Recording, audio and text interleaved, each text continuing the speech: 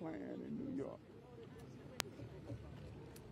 Good business? You know what you're doing? How are you?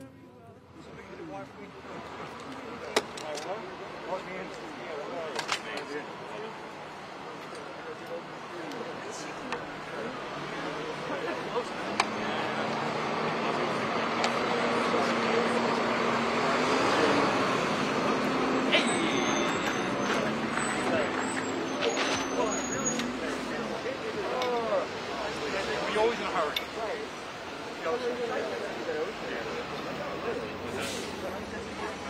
It does, it's just too damn to see.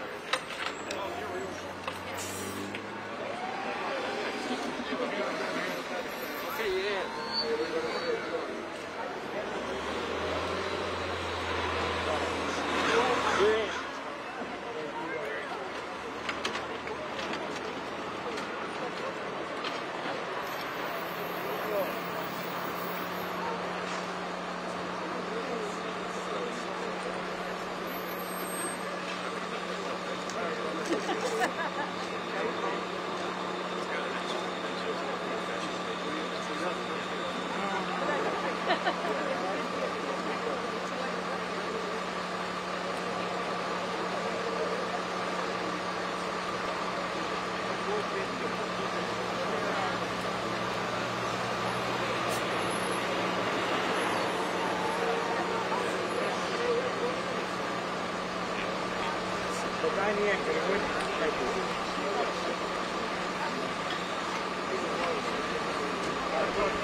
They just didn't want us to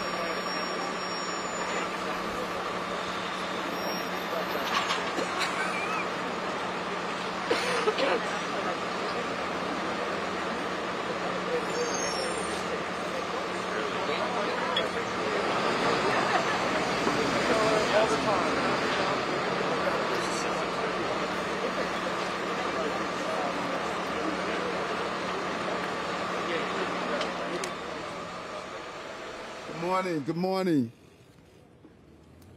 It's always good to be back here, Councilman, in my senatorial district. And the action today, as we're joined with Councilman Ydanis Rodriguez, who was the chair of the Transportation Committee in the City Council, and he's now the Commissioner of DOT, a real partner, and moving around the city and seeing how imperative it is to have safe streets. And I say this over and over again, the prerequisite to prosperity is public safety and justice.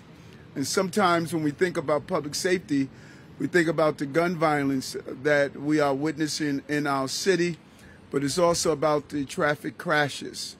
That is a form of safety. And when we have stood with Families for Safe Streets, Transportation Alternative, and other advocates, they'll tell you the trauma of losing a loved one by a vehicle crash is traumatic as a person who loses a loved one to gun violence. And it is imperative. The cornerstone of my administration is about creating a safe city for New Yorkers. And so I'm joined here today, as I stated, with Ydanis Rodriguez, the Commissioner of DOT, Commissioner Sewell, the Commissioner of NYPD, Danny Harris from Transportation Alternative, Chief Royster from Transit and New York City Police Department, Rita Joseph. If she's not here, she'll be joining us as well, and my good friend Fabiola, who we have fought so much together in so many different issues.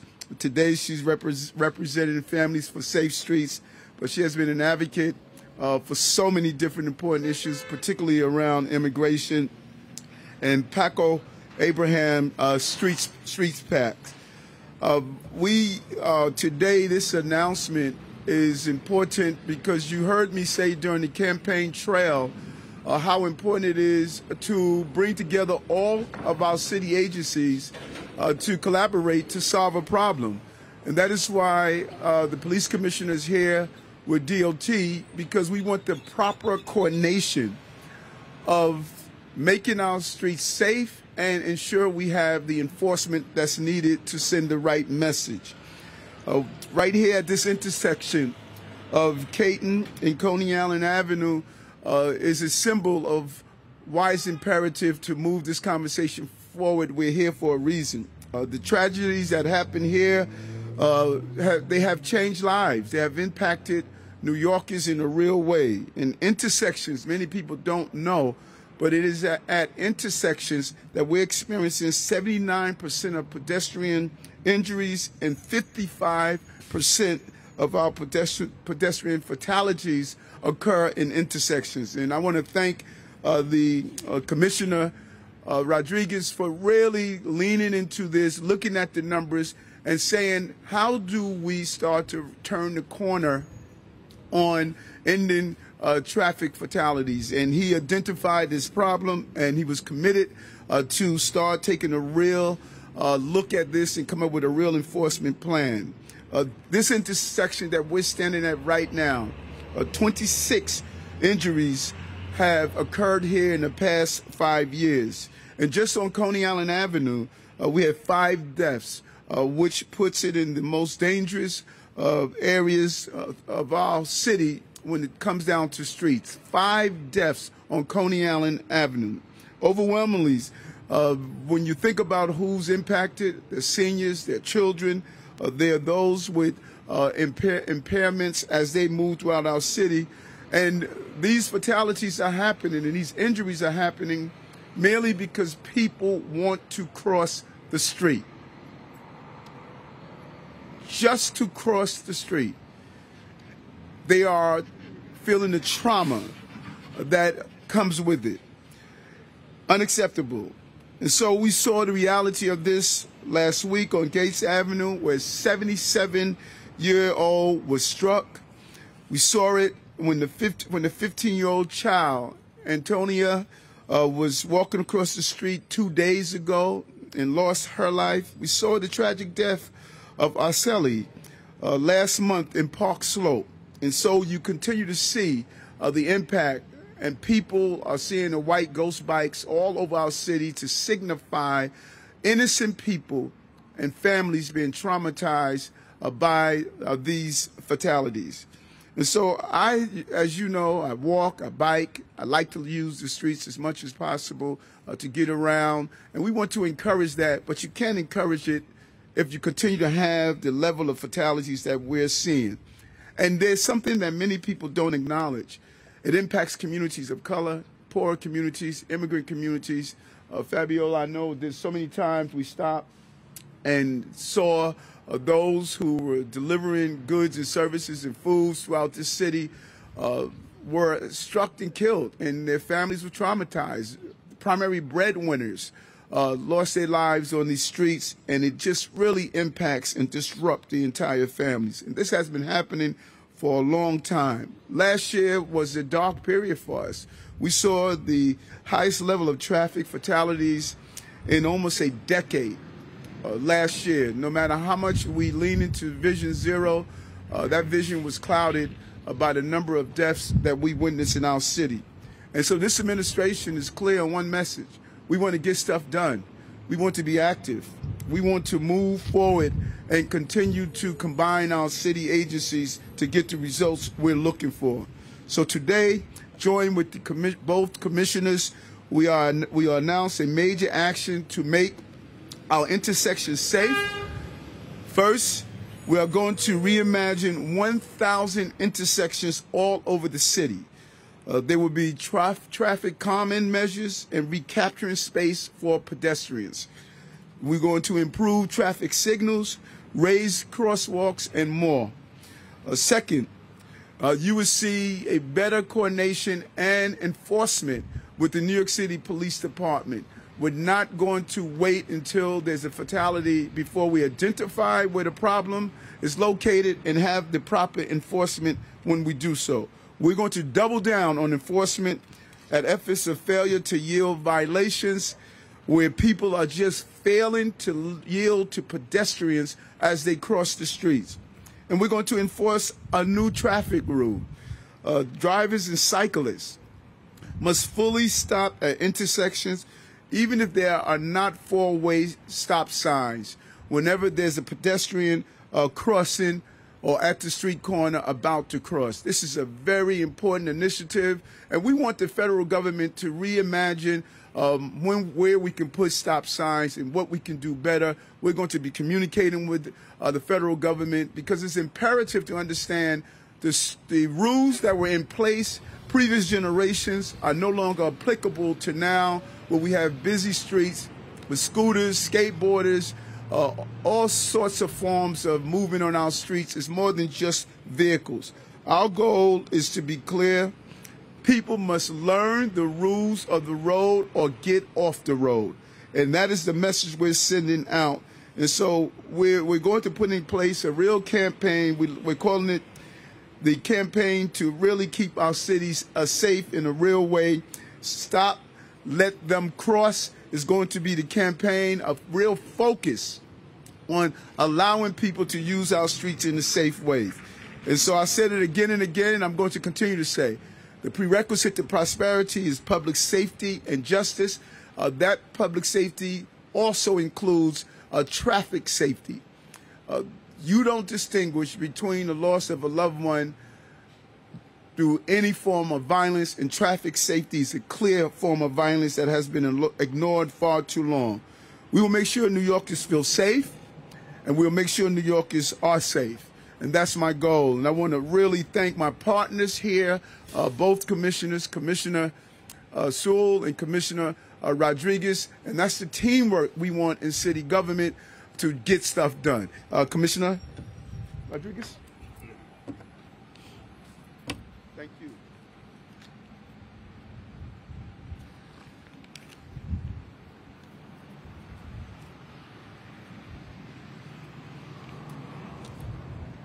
Gracias, señor alcalde, por su compromiso de mejorar la seguridad de los peatones en la ciudad de Nueva York.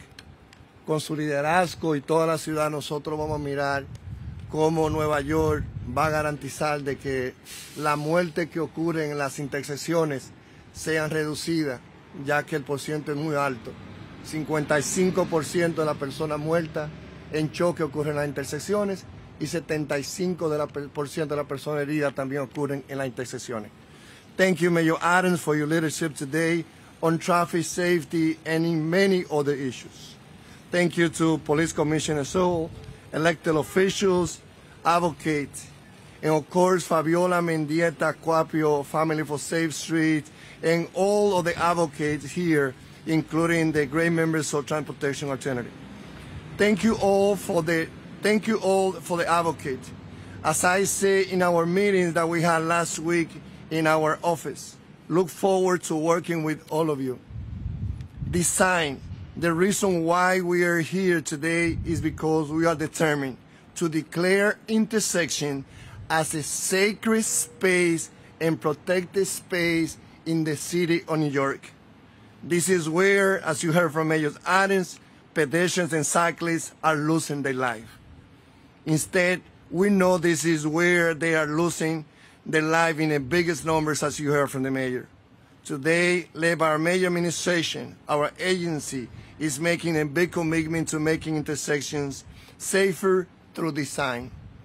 Increased focus on intersectioning and streets improvement project. DOT will work on this plan, especially in this year, to expand its full toolkit of treatments.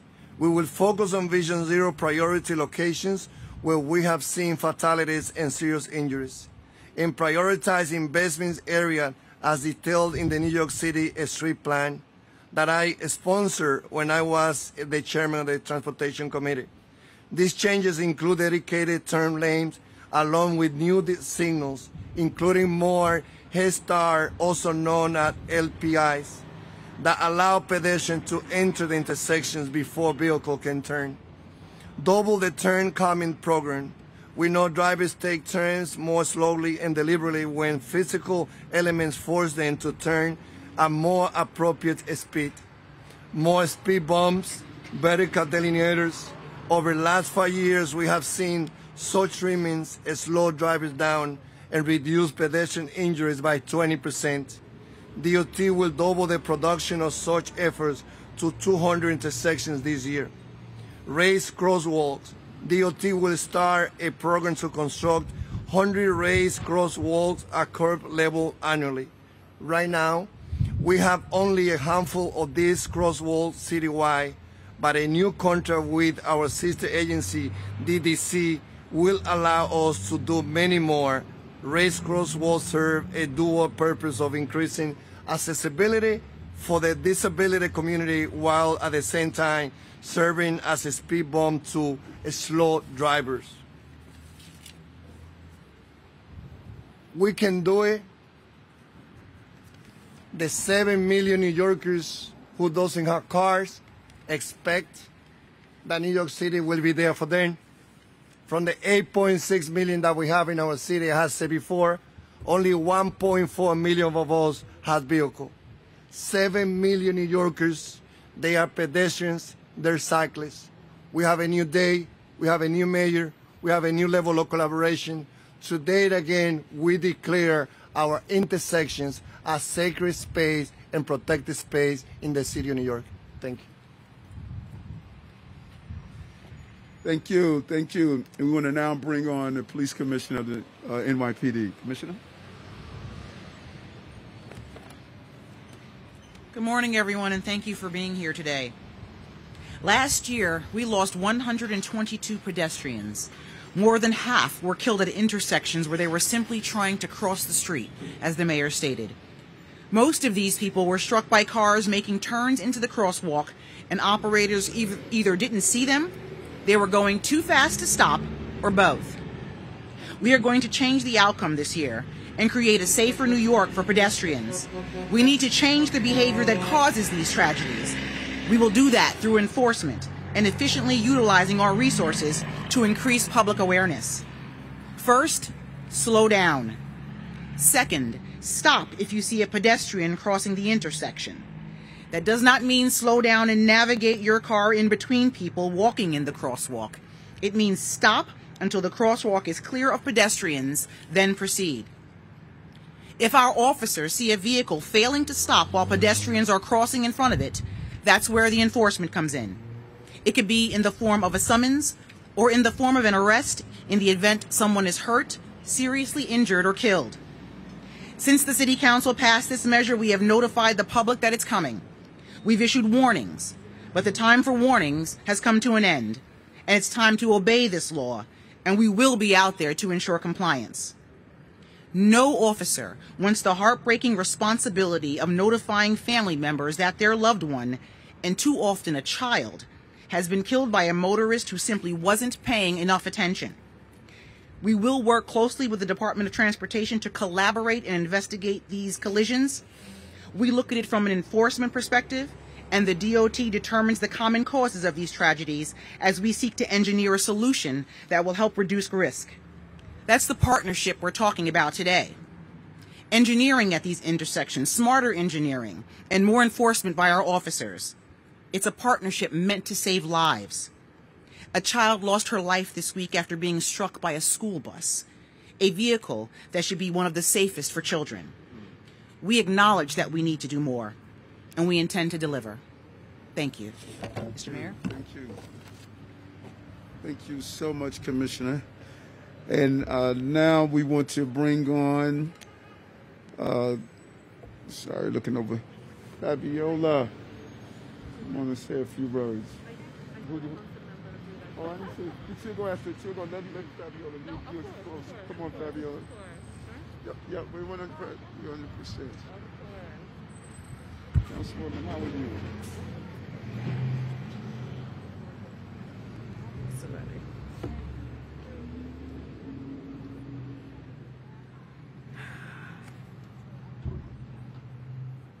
I'm going to start by my heart. My heart is in pain because of what happened this week.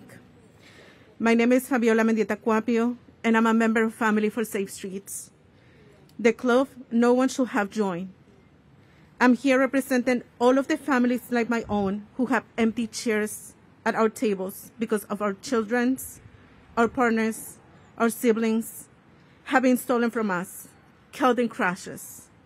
I lost my 5-year-old, my son Brian, in traffic violence, and it is far too often, as recently as last night, that I find myself a year another vigil. My heart aches knowing we must now do the same for the 15-year-old Antonina Satulovska. Burying our old children should not be part of parenthood. Crossing the street should not be a death sentence, but it too often is because of dangerous street design and the fact that no safe street system improvements have not been made quickly enough. Traffic violence is a public health crisis, and 2021 was the deadliest year since Vision Zero was started here. Crashes killed 5 children in Brooklyn alone, but we have the proof tools that we know will save lives, and I'm thrilled to stand here today with Mayor Adams and his administration. Hopeful and optimistic as we hear their commitments to take action without delay to redesign our streets for safety, prioritizing physical infrastructure to protect all New York City laws.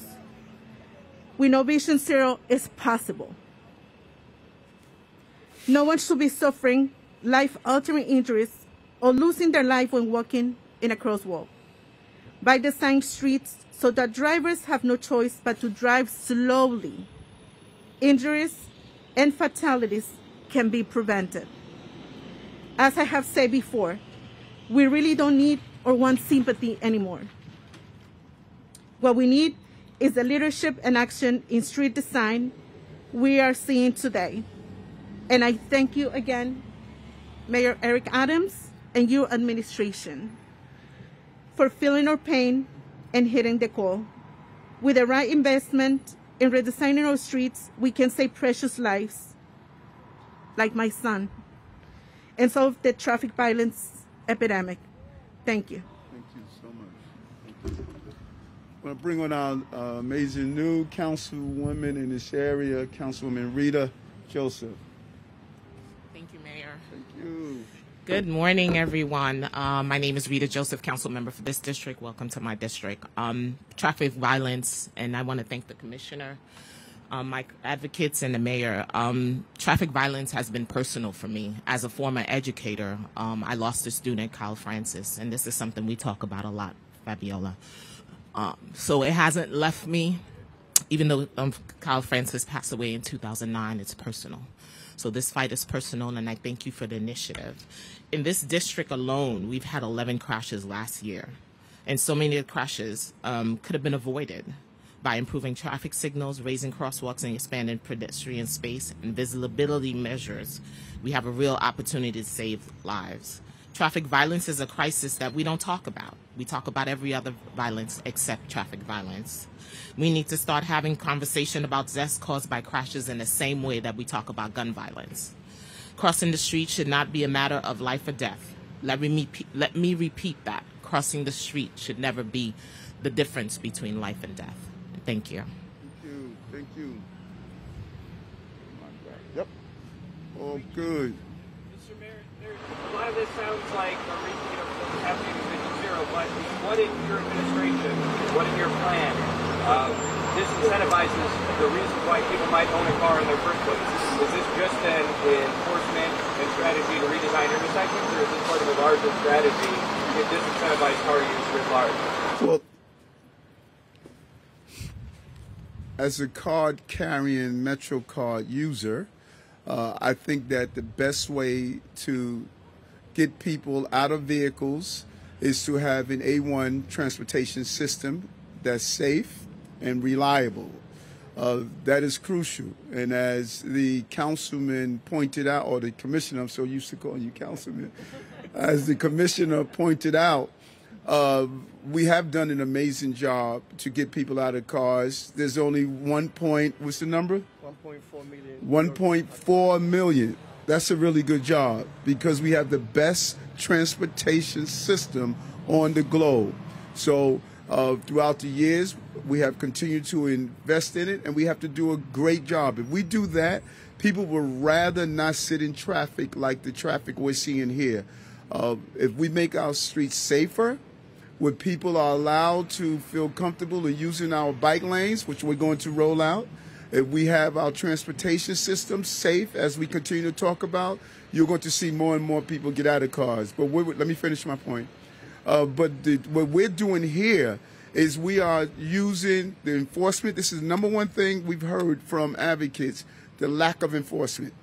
Coordinating with DOT, NYPD, identifying those 1,000 intersections to come up with a strategic way of going after those areas to make them safer. That is different from the previous plan.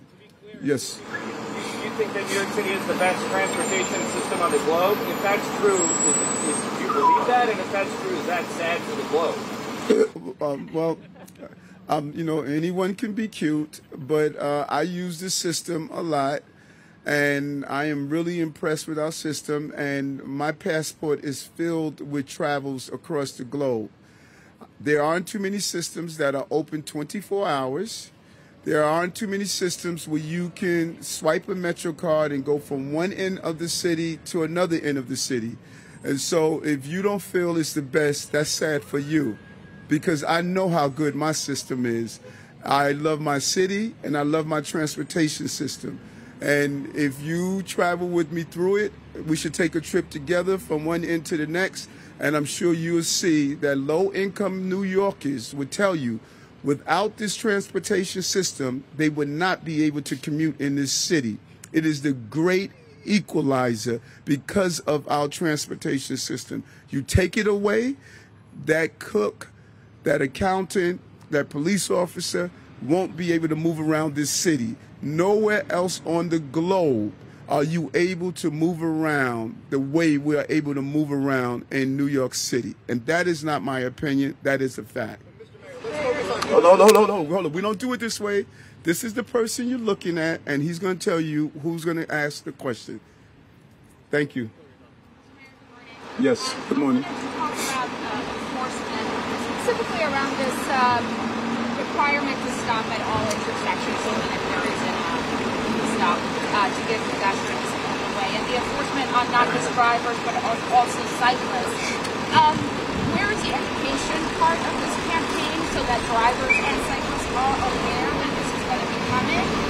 And I also wonder what your position is. There's been a lot of discussion on removing police officers from traffic enforcement or coming up with a new way to enforce traffic violations that doesn't necessarily have to deal with officers in uniform. What's your position on that? Okay,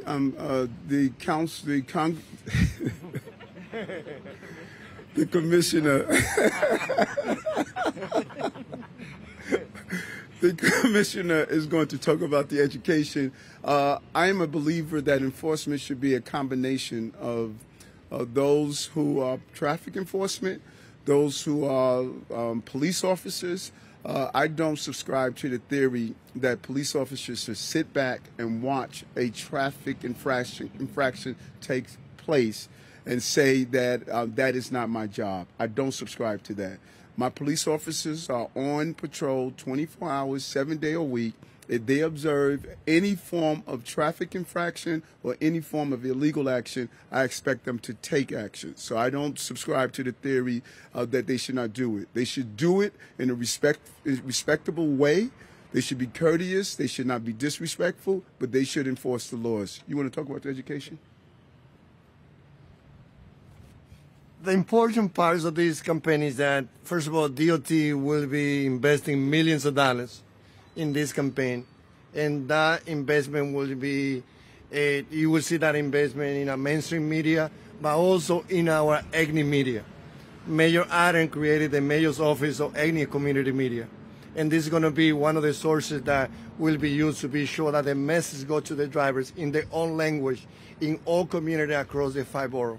But also the investment in education will also be aligned with Chief Royce here, who, with the leadership of the Commissioner and NYPD, I was there as a witness last week when she brought all the inspectors from the Bronx, as she's doing all the inspector and captain throughout the 5 boroughs, being sure that they are ready to go out, combining education and enforcement.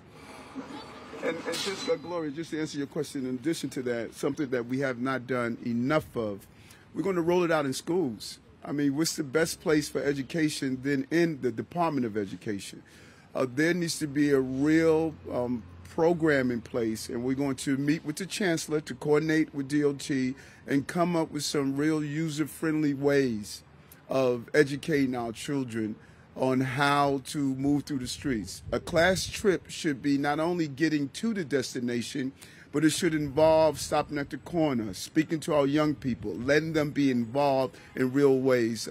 For us, classrooms are not going to be just inside buildings, but we're going to do it in schools as well. I can ask you, and the commissioner as well, since you're both here on public safety, you spoke about public safety last night, and you were at the vigil for Michelle Elizabeth, and you've been talking about what needs to be done. I know you rolled out the plan to put more police officers on the subway. 42nd Street Station, probably one of the most patrolled subway stations around the city, and this incident still took place. So I wonder if there's anything else the officer should be able to forward to in terms of your response, since you're talking about people are feeling safe, this idea of balancing reality and perception. Is there anything else that you are working on to respond to safety and related? A great question, Gloria. We're going to constantly evolve, and I say this over and over again, that sometimes when a terrible incident that shocks the entire city happens, we really don't see how many cases we prevented. No one see the cases that are prevented.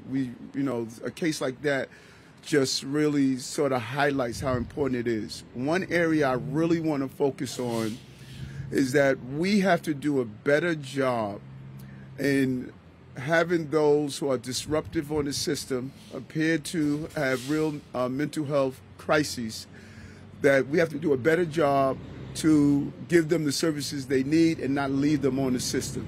Right now, our hands are tied a lot, that if you see someone loud, disruptive, there are rules that can have that person removed, but it's a very delicate balance. And so what we want to do in my conversations with the governor is to get more mental health professionals right away deployed. As soon as that officer identifies there's someone at the 42nd Street station that appears to have a mental health issue, we need to get people there right away to do so. That is the next step we want to do, and we're going to need this assistance from the state to assist us with this. But that's the next level of evolution that's there. We don't want this to be just police. We don't want that. But we need to get the mental health professionals responding in a faster manner. And right now, I don't think we're doing a good enough job of doing so. To go back on what you talked about the transit system, specifically the complaint from, you mentioned low income is about the bus system, which the buses are typically stuck behind cars. In fact, we see one right now, the B16 stuck behind a bunch of cars and trucks. So when it comes to the rolling out a future plan for transit, wouldn't that involve massive streets right now for buses, specifically busways? And then the second part of the question is for the Commissioner Sewell, whether we're going to have additional officers actually enforcing phantom yield, or we're going to do that with the same number? Okay, when I say transit system, I'm not talking about trains only. My definition of transit system is every mode of transportation, public transportation. That includes buses. And our amazing commissioner is going to roll out his plan on buses. Right now, the plan we're rolling out, which is, I think, is a plan that we should commend the commissioner for doing so in the first 2.5 weeks of going after those going after those violent intersections. It is zeroing in on a problem, and I thank him for doing so. The goal is to improve our transportation system, and that includes both trains, buses, and any other form of transportation. Commissioner, you want to? To your question, it's not so much that we're going to have additional officers that are going to be focused on it. Every officer is going to be focused on it, and when they see these infractions, they will be enforcing them. Well said, well said. Couldn't I? Every time I hear you, I realize I make the best pick for police commissioner. You're just a real. Your thoughts on e-bikes? E-bikes, when I drive around the city, they go through the lights, they drive on the sidewalk, they go to I hear. Yeah, a real concern. I see it. The other day I was riding my bike across the Brooklyn Bridge, and you realize that the combination of e-bikes, of scooters, of all the different forms of transportation, and I think it goes back to what Gloria said. There must be a real education on how to use these streets safely. And I'm asking both commissioners to come up with a real coordinated effort of how do we do a better enforcement without penalizing. A lot of these e-bikes are used for delivery services, and we're not trying to over-penalize those low income and low wage employees, but we do have to come up with a real plan of making sure these bikes are not creating a hazard, and that is something we want to roll out in the future. Thanks, folks. Mr. Mayor, have you identified any specific